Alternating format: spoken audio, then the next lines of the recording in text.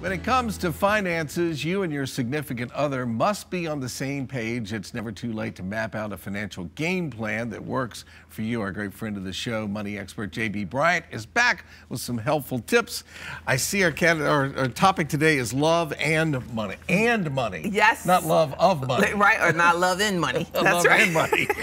Not love not in, love but for love, money. That's right. It's love and money. And family and love. And love and money can go together. Okay. And if you... And you're going to tell us how, that's right? That's right. Okay, good. Family finances are very important. And as last week we talked about just love, but now we're going to talk about, just money and bring that whole Valentine's thing and money together in talking more. There was a survey done by TD Bank, and they said that the happy couples, they asked like which couples are happy, and 90% of the couples that were happy, Bill, they said that they talk about money at least once a week. So, and they're happy? And they're happy.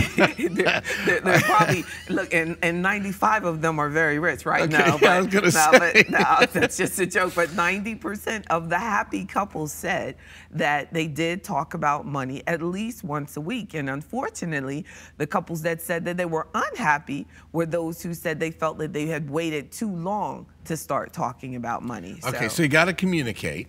Yes, you've got to communicate. And know everybody's on the same page. So that's step one. And then how do you grow your money? Just talking about it's not going to make it grow. And that's a key question. How do we want to grow our money? Because it's easy for couples to decide that we do need to save. But a key point is for couples to think about how to grow, how to invest their money. That's that next step past saving. Because too often couples agree that we need to take care and protect and make sure that we have what we have, but it's very important for them to start thinking about retirement and how we're going to grow the money so that we have a comfortable retirement together. So they need to agree on what type of investment options they're comfortable with and what is the risk tolerance for them individually and what is their risk tolerance together as a couple. So just saving it together is not enough. Then everybody's got to be on the same page. What's the next step? You can't say one person say, well, we got to save for a vacation in Hawaii, and the other one say, I got to save for retirement or for the college fund for the kids. So true. Some people will probably be convinced that a good plan is to take that trip, and the other, the spouse might say, some well, people no. sitting right next to you think it's a good idea. I think a trip is and then we were married, right? And I would say, well, I'm going to marry Bill, you because you got money, so you and I could get along fine. I just use yours. And I have a lot of love for you. Thanks. That's our segment for today. Exactly. Everything. All right. So let's talk about progress and financial progress. What does that mean? And then that is when we decide that we need to sit down and look at our financial statements, look at your IRAs, look at your work retirement plans, look at your insurance policies, and make sure that each of you know about these things. I've seen some really sad things happen to people over my career where the spouse dies and they don't realize that during their illness the mortgage wasn't being paid.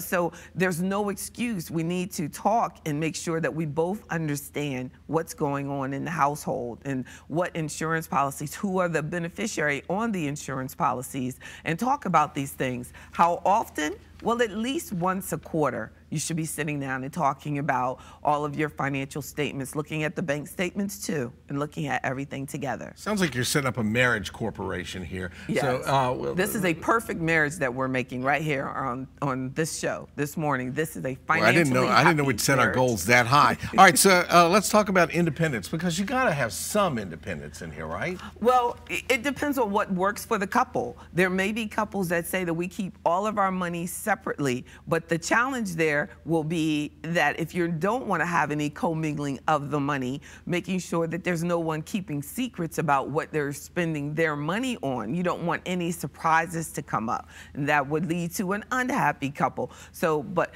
individuality is important, but you have to realize that as a couple, what you do with your money does impact your partner. So those things are very important to look at.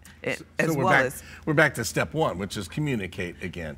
So even if you're not putting it all in one pot and dealing with it like that, if you're keeping it separated, you got to communicate. Say, okay, here's what I do with mine. What did you do with yours? And not just talking, because they probably are comfortable with talking about it, but communicating in this example is taking it a step farther and actually looking at your statements, looking at what you actually have, and then going into budgeting and actually saying, do we need to have a detailed budget, or do we need to just summarize where we're spending our money? But the more detailed you can be about where your money is going, where your investments are, how everything is set up, the happier the couple will be financially. Definitely. Okay, I think we just did it. I think we got a it. perfect situation. Yes. I want to thank our friend JB. Love, actually. And folks, if you like listening to this kind of great advice, her money seminars have become so popular, she's moved to a new location. JB offers free money seminars at the Coliseum. No, it's not that big yet. Every Wednesday at noon, on select Saturday mornings at 10 a.m. at their new office, 3900 Wisteria Parkway, Suite 300 in Richmond. Pre-registration is required before we actually move it to the Coliseum. Visit us online at WTVR.com/VTM.